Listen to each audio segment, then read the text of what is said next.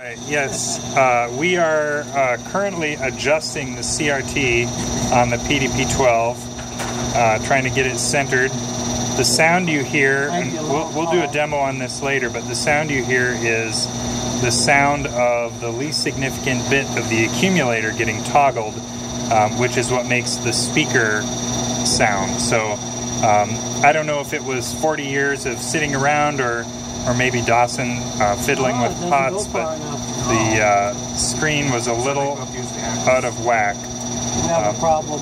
Oh, we have a problem. It won't go full width. Oh, interesting. Well, the pot stops there. Yep. So you can try the X. It's supposed to be 5x4? 5x5 or 4x4. Oh, it's 4x4. Could it be the setting switches on the back and all? Could be, don't know.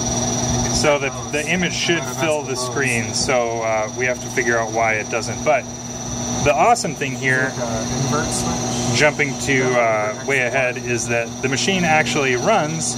It's successfully doing the video demo, and this is actually running in link mode, not in PDP-8 mode. Oh, Warren fiddled some switches in the back. Maybe X bigger. I think it might be a terminator or something. Okay. Termination. Let's crank that down. Back over. I imagine I'm going to be saying this quite a lot, but they don't make them like they used to. Now, Warren, you stopped it on this part of the demo, right? Yes, if you send it an F key, that freezes. Okay. And then any other key will make it continue on. Okay. So there are other parts of this demo, like an X drawn corner to corner, and a couple other things.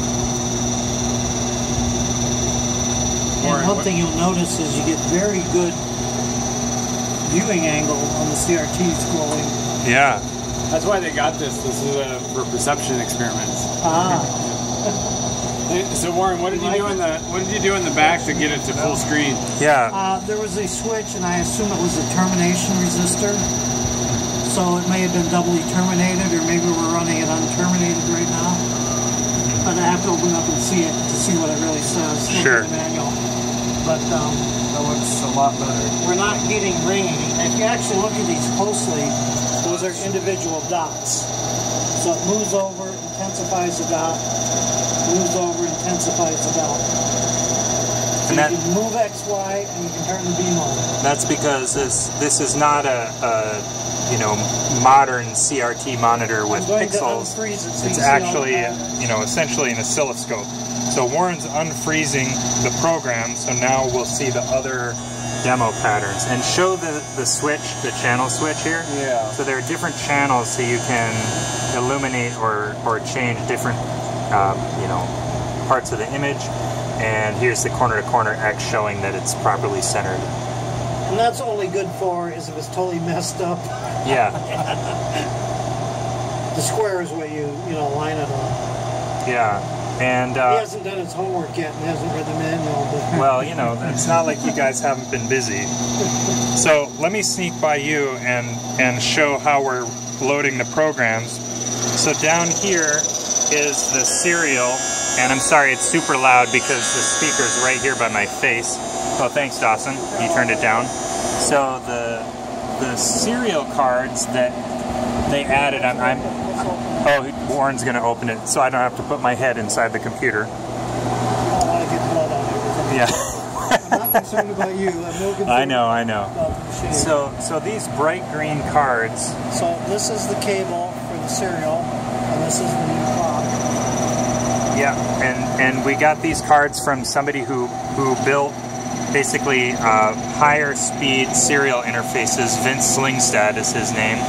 And so that serial goes down and is connected. So what is this card? That's the same one from the other channel. Okay, so we've got one baud generator and one serial. Baud rigs here. Oh, okay. So it's this one. Right, so that's the serial card we're using now. That's the baud rate generator below. We have to tape it up. Yeah, and Warren's working on a new card here, second one. And then that's going back here to this machine, and we're using the terminal to send commands. And I'm glad I brought in my Model N keyboards because, of course, that would be the most appropriate way to drive this computer. Way too new. Way too new, as Warren says. Yeah, absolutely. Way too new. Okay, so this is pretty rad. It's actually 70s technology. Yeah, I know, it's 80s. Ugh, embarrassing. But this is pretty rad. We've got the monitor, the display working. It's actually running in link mode, whereas previously we were running in PDP-8 mode. This is pretty amazing, and we owe this fast progress to Warren, who's had a lot of experience with these machines and similar. So more videos later, but I just had to say this is pretty cool. All right, bye.